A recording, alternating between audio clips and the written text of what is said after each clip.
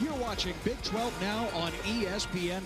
West Virginia is ready for its Big 12 home opener, and the Mountaineers are back to full strength as they welcome in Kansas State. Shooter. He was 40% as a freshman at Wake Forest, and they really feel like his best days are ahead. Bob Huggins said it yesterday.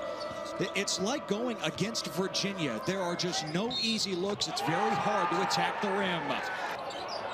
K-State's on a 15-2 run. West Virginia shooting just 2 of 14. Davion Bradford muscling inside for the slam, and the run continues for the Wildcats. And K-State has struggled in the half court. They have got to get back to ball movement. Boom. Johnson pulls the trigger. He knocks it down. Good job of keeping in front, but doesn't panic and gets it into Cottrell. Noel feeds Mark Smith, who throws it down. Nigel Pack starting to go cold. Curry to McNeil. Catch and shoot. That's money. He's in for the rebound. Yes, averaging 8 per game at 6'4". What a pass ahead to Masood for the slam. And he's been able to play about 22 minutes so far here tonight. And it'll be interesting to see late if that affects him or not. And this is the end of the floor. They got to start getting some good stops. McNeil, cash. Downhill.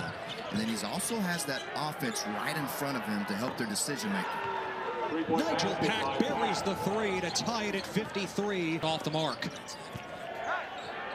Sherman in single digits so far, now in double digits. Downhill. Now they've been just straight up solid man, and they've been rebounding the basketball well, and that's been the difference.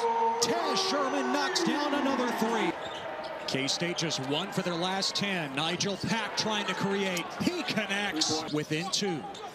Taz Sherman back in for West Virginia. McNeil the step back. Hot as a smoking musket. Pack with a step back. Good. Pack, 20 seconds. Noel, the Euro against Osaboy, and he flips it in. 71-68 over a very game Kansas State team.